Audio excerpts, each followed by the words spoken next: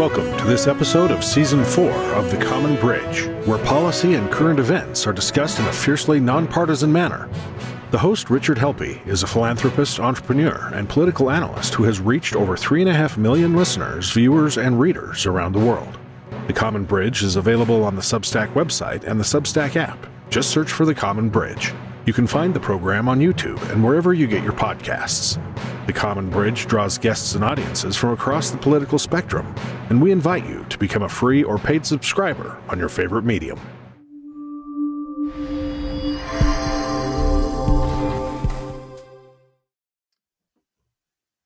Welcome to The Common Bridge. I'm your host, Rich Helppie, and today we're going to be talking about a law in Canada about medical assistance in dying, or also called MAID. And I invite you to go to the Government of Canada's website for more information. If you go to canada.ca, go through Justice, and you can read as much about this law as you wish. And here to talk about it today, we have a doctor of psychiatry in Dr. Nick Tito. Nick, welcome to The Common Bridge. Awesome. Thank you. Glad to have. Nick, our audience likes to know a little bit about our guests. So tell us a little bit, what were some of your early days in your academic preparation and what you're up to today? Sure.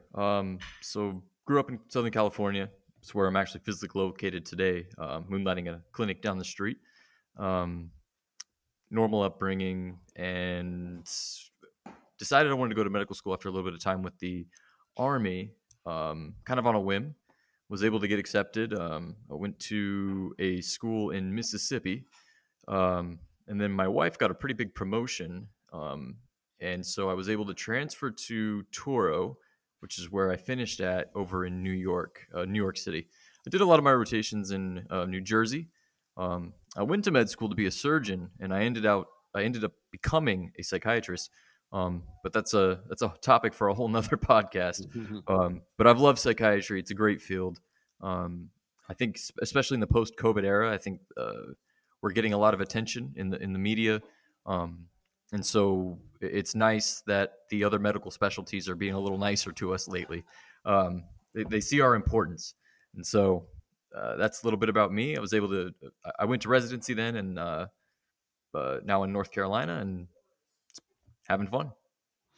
Well, great. Well, we did have Dr. Victor Hong on, who is also a psychiatrist at the Michigan Medicine. He runs the Psychiatric Emergency Services. Judge Milton Mack talking about the mental health crisis and, kind of bringing mental health treatment on a par with medical treatment. And what prompted this podcast was some discussions you and I were having online. We don't know each other. But about this new law in Canada. And actually, it's not a new law. The law was originally passed in 2016, began implementation in 2017, to set forth guidelines about who's eligible for medically assisted death. And essentially, from my lay reading of it, that if you pass certain criteria, you can be given a deliberate overdose of drugs and take yourself out or get someone to help take you out. But the change that's going online in just 2 months, in March of this year, is that you don't need a medical condition. Just having a psychiatric condition and wanting to end your life can get you approved. Am I reading that correctly? So that is correct. The one caveat is that it seems that in late December, just a couple days ago, a Canadian court is contemplating putting it on hold. And it seems that there is public opinion in Canada to put the psychiatric inclusion on hold. But I'm not quite sure what the status is of that as of now. Yeah, and I went digging for that and went right to the Government of Canada website. I've got a lot of that information in front of me today. They're not advocating it at this point as far as making any kind of a delay. But this is about changes to the criminal code. And the criminal code, obviously, we cannot have homicide, but they're saying that if you want to get someone to help you and you can be a physician, it can be a nurse practitioner, it can be a pharmacist or pharmacy tech, it can be a family member or someone else that asked, or a healthcare provider. It doesn't seem like it limits who might be the support person in carrying out a medically assisted death. Am I reading that correct? So that is correct, and that's in the Swiss tradition. So the Swiss law, as it's been since I believe 1945, 1940s for sure.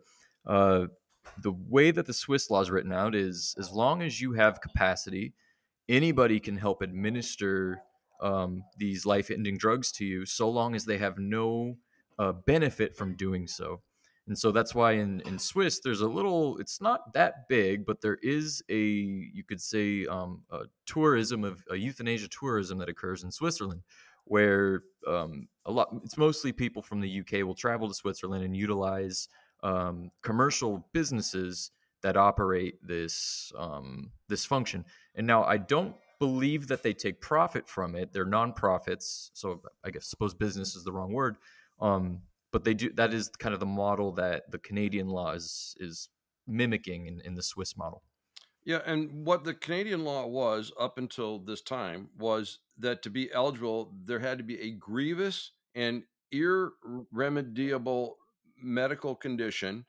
And as you said, there had to be a voluntary request and informed consent, and that the serious illness, disease, or disability, which at the time excluded illness, had to be in an advanced state of decline that could not be reversed, and that a person was suffering unbearable pain that could not be relieved.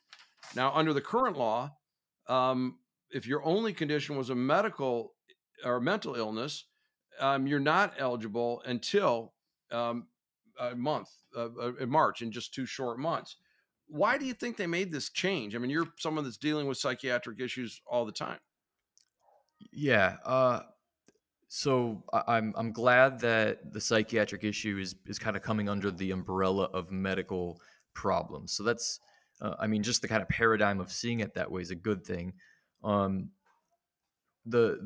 fact with psychiatry is that it's a field that touches some of the most vulnerable patients in a nation. And so oftentimes a lot of our patients are homeless. Unfortunately, they suffer from drug addiction. And these are the patients that are usually in contact with adult inpatient psychiatric facilities, state psychiatric facilities, and then prisoners as well in the forensic psychiatric facilities. And so we touch a lot of the patients that there's really no good place to put them, because they have mental conditions that preclude them from really functioning in society in a way that's behaviorally appropriate. Now, in that, there's a lot of suffering. You could take any patient's story, patients that, and depending on where you fall in the line of moral culpability, any patient's story is usually pretty tragic on an inpatient psychiatry unit. And so a lot of these patients, as they go through their conditions, they have capacity to understand what's wrong with them. They know that life is difficult, and they wish to make the autonomous choice to end their life, because they feel that where they're at, the cards they were dealt, and the options of changing the suffering that's occurring in their life just are not ideal to be able to do that. And so they don't really see a way out. And so good intentioned people have seen the suffering that occurs on our wards, and they've sided with the patient's autonomous request in terms of advocacy. And it comes from a good place. It really does.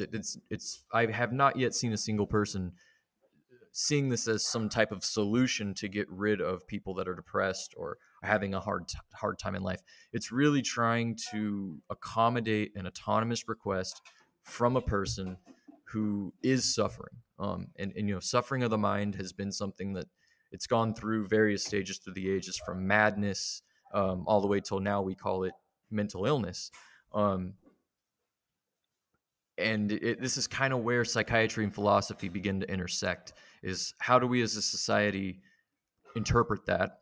And then as physicians, how do we advocate for our patients best? And some physicians have decided that full autonomy and even the autonomy to end one's life is best for advocating. I personally disagree with that. And so that I think that's why you've brought me on the podcast. But I do want to say that reasoned people, I think, can come on both sides of the issue. Yeah, and our podcast, The Common Bridge, is designed more to inform than to influence. Um, I just found it interesting because Canada makes a lot of noise about indigenous peoples and who occupied the land before Canada. Yet, when this law was first introduced, a lot of the very vocal opposition came from the indigenous peoples because they've said, look, we're at the bottom of the levels of society. We do suffer from alcoholism, addiction, poverty, hopelessness, and you're going to make us eligible for further eradication. And they, started drawing the obvious parallels that you'd expect. I mean, it was not just, Nazi Germany. It's the predisposition in Iceland to abort, euthanize babies in utero that have Down syndrome. Now, it's not a requirement, but it's certainly encouraged. And so I kind of trying to work this out that we're talking with Dr. Hong, a person coming in and, oh, you have a problem because you're suicidal. And yet sometimes this is almost being presented as, well, your solution is suicide. This is how does a layperson like me sort that out? So that's an issue that we're still trying to get a better idea about. I don't. The way that some of my peers in psychiatry are framing suicidality is changing, and I have my own personal views on that. But I see the reason through it. There is a logos to it, so to speak. I personally fall in the realm of suicidality is a psychopathology, and so because it's a psychopathology, how can we grant capacity to a patient wishing suicide?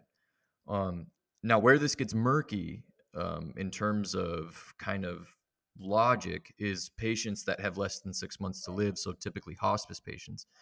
Um, Even the most hard-lined no to euthanasia physicians, when they encounter someone suffering immensely from cancer or any innumerable number of deadly conditions, who wish to end their life early, are their hearts are usually softened to that request, because death is unfortunately a very ugly thing, and it can be very, very painful and difficult for some people to pass.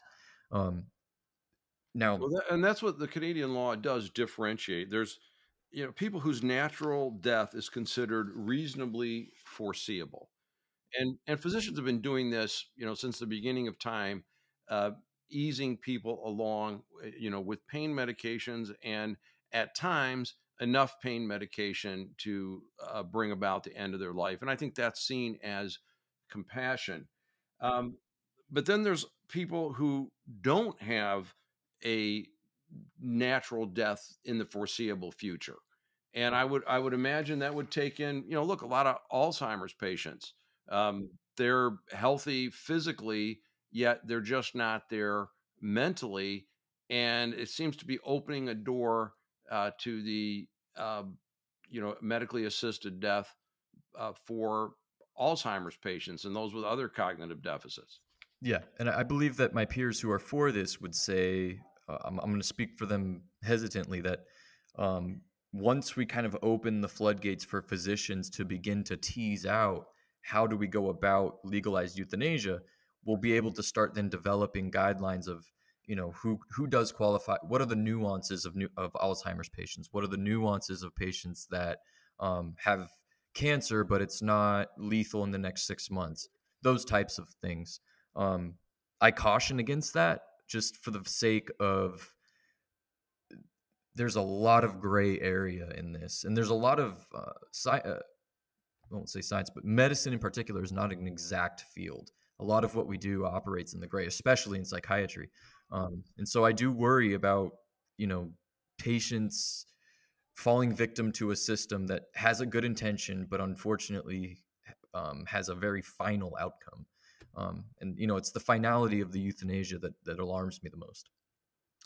Indeed. And, I think everybody reaches a point where they can accept their mortality, and perhaps understand that, yeah, this is going to be, the end of their life on this earth. And I'll leave the spiritual discussion for a later day. Uh, but it's the fear that the first step on medically assisted death, sanctioned by the state, supported by the state, leads to almost a cultural norm that it's just the right thing to do, or worse yet, as we've seen in some of the most horrible societies, it's demanded. Cuba, again, Nazi Germany, other of the totalitarian states. And isn't that a legitimate fear? I believe so. Yeah, I absolutely believe so. I'll use an example of a patient that sparked my interest in this when I was in medical school. So I've been reading up on this for quite a while now, and the literature on this is actually quite prolific. But we had a patient who came through, and she was a nice older lady, and she had had a fight with her family. Because she had felt that she'd been somewhat depressed for the past year since COVID started. So this was 2020. She had been slightly depressed. And because she couldn't really see anybody anymore, she wished to end her life. Mhm. And there was nothing wrong with her medically. So and like I said, I want to include psychiatric. I want to include psychiatric under medical, but for the sake of kind of the conversation, somatically, her body, she had hypertriglyceridemia, which is you can be serious, but hers was a mild case. And she was on Lipitor, and that was really it. So she was really in great health. But she had purchased the means to travel to Switzerland, get a hotel. So the flight was booked, the hotel was booked, and the contract had been written up for her to terminate her life in Switzerland. And she kind of sprung this on her family out of the blue. So the family called the authorities. The psychiatrist at the local ER has the power, in this case, to pretty much have the authorities haul her in. Hopefully not in handcuffs. Usually that's not the case. But so she did agree to come to the psychiatric ER. And there she was convinced that she should go into a 3 to 5 day stay on an inpatient adult psychiatric unit. While she was on that unit, she firmly believed that she wanted to continue with euthanasia, and that it was none of our business what she does with her life. Now, I believe she has some great points there. I really do. I completely sympathize with her. And unfortunately, this patient was involuntarily committed after that. And so, the nuances of why we can get into if you want, but she was involuntarily committed. And then during that stay, she agreed to change her mind on wanting to commit euthanasia. She was released, and she was put into the care of her ex-husband. She moved back to another state, and I caught up with her about 8 months after that on a phone call, and she was very happy to still be alive. So that's where I really kind of got this idea that, I'm really against this, because the patient, she was autonomous. She did have capacity while she was with us, but she was having a psychopathology. So whether it was the depression, whether there was other things that we weren't picking up, whatever was causing it, it was a psychopathology. And so to acquiesce to a autonomous request so final in absence of a life-ending illness, I'm glad. I'm obviously glad we didn't do it, because she's still alive and happy to be so. I really appreciate you sharing that story with us, because I think it really highlights the dilemma. Um, and under this current Canadian law, it would have been fine for lethal drugs to be supplied, if not administered, to this woman, and with no opportunity for her to be healed. And I think we can all see the difference between somebody that is suffering from a mental illness, and that's now coming into parity, we think, in society with medical illnesses. um, we don't know exactly who's going to be treated, and yet on the medical side, there's a lot of evidence now, and physicians can look and say, look, this person that has pancreatic cancer, for example, that it's gone beyond the point where we can do anything more, and let make the person's passing as easy as possible. And to me, those are two very, very different things. And then, of course, we go back to what you're saying about the homeless and the addicted, and perhaps the disabled, because um, I know in some of my reading in preparation for this episode today, there are Canadians that say, does that mean we're going to take those that can't get care, or perhaps haven't been successful in life, and they're just going to be eliminating themselves before their time? Right. And Yeah, and absolutely. and I remember reading as a youth in 1968, a writer named Kurt Vonnegut wrote a lot of short, crisp novels. One called "Welcome to the Monkey House," and one of the elements of that was something called ethical suicide parlors that were set next to every Howard Johnson's. That was Vonnegut's wit being put into this very serious issue. 1973, the famous movie Soylent Green with Charlton Heston. And it was Edward G. Robinson's final role. And in that, Edward G. Robinson, as an elderly man without hope, went to the suicide parlor and, eased himself along. So we've seen these kind of ideas be put forth in the arts. And are we coming to a point in history where we can save a lot of lives and extend life? We all know people that whatever happened to them today, had it happened 10 years ago, they wouldn't be with us. Is this some kind of counterbalance that, a way to move the death rate to a more historical norm? I would hesitate to go that far, but it certainly could be used in that manner if if someone malicious enough were to kind of see the nuance of what this would allow. I think you could devise programs that could lead to that. Absolutely. Because, I mean, we deal with suicidal patients on an inpatient psychiatric unit almost every day. And, I believe that if you gave these patients the ability, okay, here you go, I'm going to pretty much load the gun for you and hand it to you. And it's not going to be bloody. It's going to be nice and you're going to fall asleep and that's it. I think a lot would take it. But only in that moment, because we all hit lows, all of us. I've definitely hit a low in my life where maybe I would have taken it because it seems so bad. And I think kind of the leading neuroscience is kind of showing us why that happens. Why do we hit such a low place and then 3 weeks later sometimes you'd never known that we were there. The neuroscience, that's pretty complex, and it kind of gets into belief formation and how that occurs in the mind, which we really don't have that great of an understanding of. But we're starting to. It's kind of resurging in neuroscience circles, is the belief formation, especially in light of all the new kind of buzzwords of misinformation, disinformation. Yeah. We're really interested in how do people believe what they believe? Why do they believe what they believe? And once you have a belief, why is it so hard to change it? Even when presented, like all of us, we believe something until we're presented with just clear, overwhelming evidence. It's really hard to break that belief. So a suicidal patient, they really believe that life is worthless and there's really no point to be here.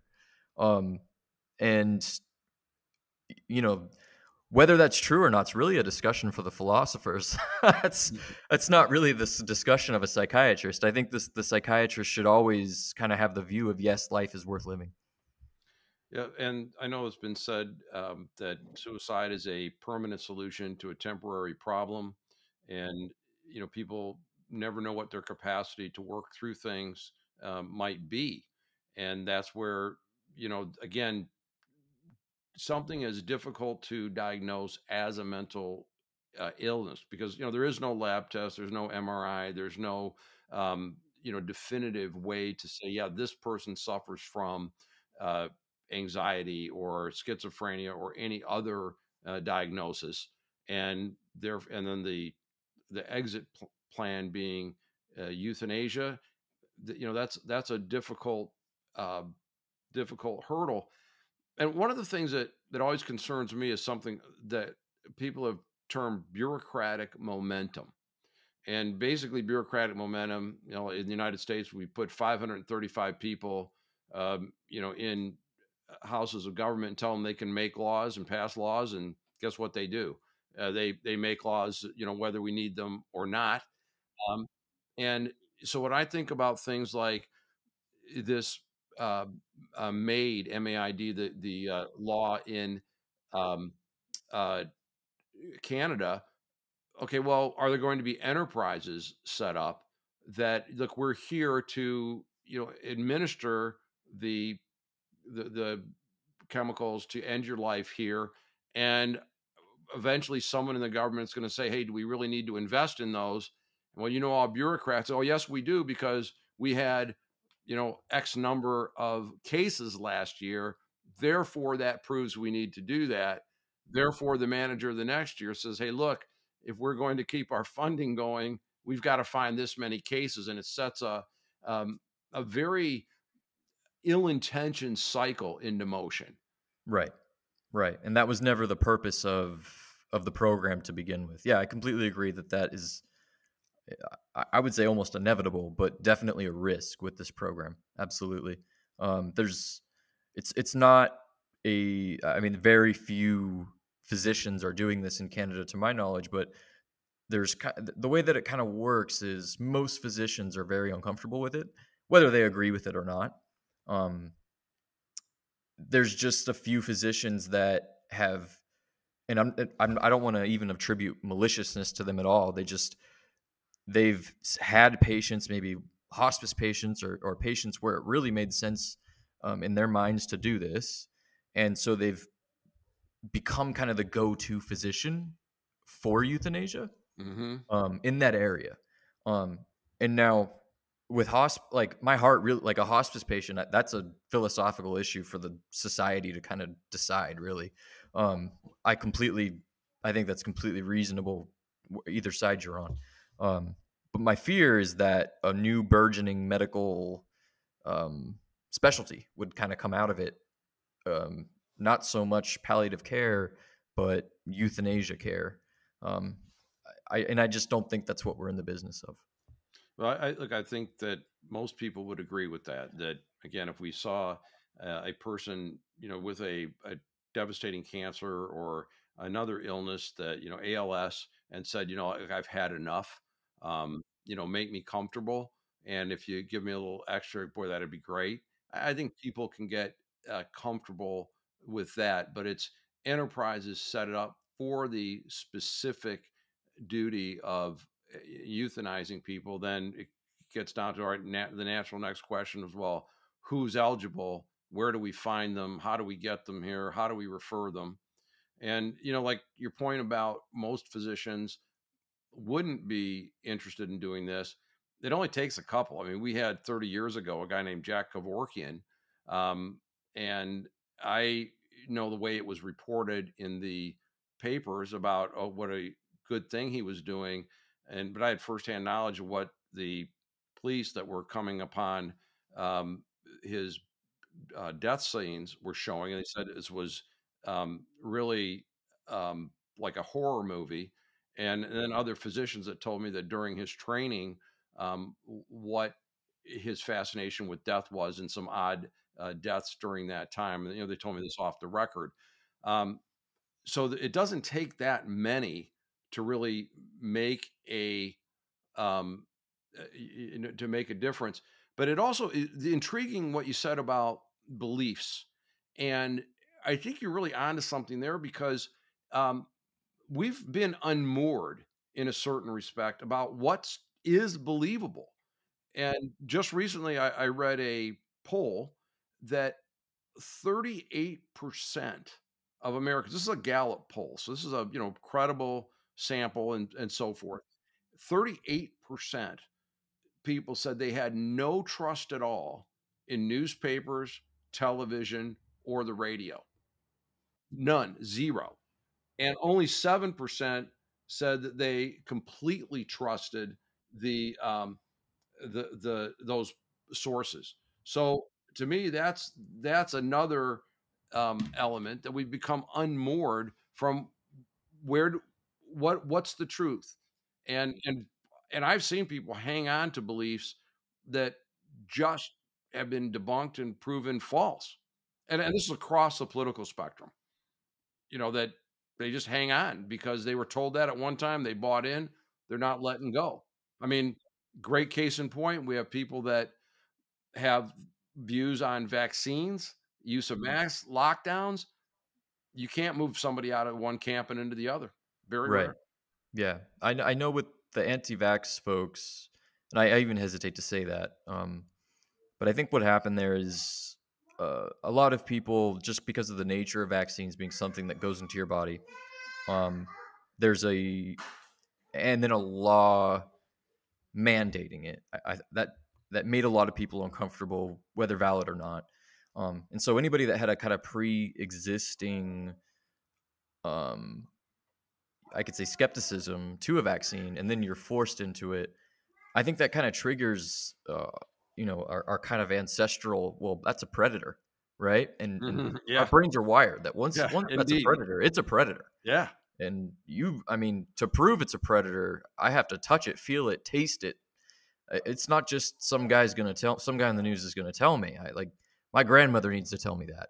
You know what I mean? Like, um, it, it the way that our brains are wired is for survival. And I think the rapid change in the past just 5 decades, in terms of our living standards, is really testing our ability to kind of create truthful belief. Um, I, I absolutely agree that it's difficult to choose what to believe. Um, and I know, like, I'll take my own life. I as much as I would want to believe what's absolutely true, when you're determining what's true, you really got to fight what your mom and dad told you. At least for myself, and whatever view it is, or I got to fight what my really trusted friend told me. And so I think when people are coming into interaction with the medical system, and the medical system is saying, no, trust us, we went to medical school for this, we have most of the right answers. When you do make a mistake, it just really solidifies that bias of, no, I can't trust you. And I think there's utility to that, but then there's also a downside. Indeed. I think well spoken. Dr. Tito, this has been a great conversation as we kind of move to our close. Sure. Is there anything we didn't talk about that we should have, and or any closing comments you'd like to leave with the audience of the Common Bridge? Sure. I just want to highlight, in my readings on euthanasia, St. Augustine has really wrote a lot about this, and he was a Catholic priest who did a lot of philosophy writing and doctrinal writing, for the Catholic faith, and he wrote about the law of double effect. And so, what the law of double effect is that I'm not morally culpable for doing something that good now that will lead to something potentially bad later. And it's the word potentially that's kind of the actionable word there. And so what St. Augustine argues is that palliative care, which is, giving patients morphine really until they pass away, but in the name of pain alleviation, is morally acceptable under the Catholic faith's law. So, and that's kind of the, Judeo-Christian thought is really kind of the paradigm that America is in. And so it's a good kind of a good way to kind of look at this. And then but if you go to euthanasia, where okay, even though the good end is the alleviation of suffering, that potential modifier is what is now changed because you know that you're killing somebody.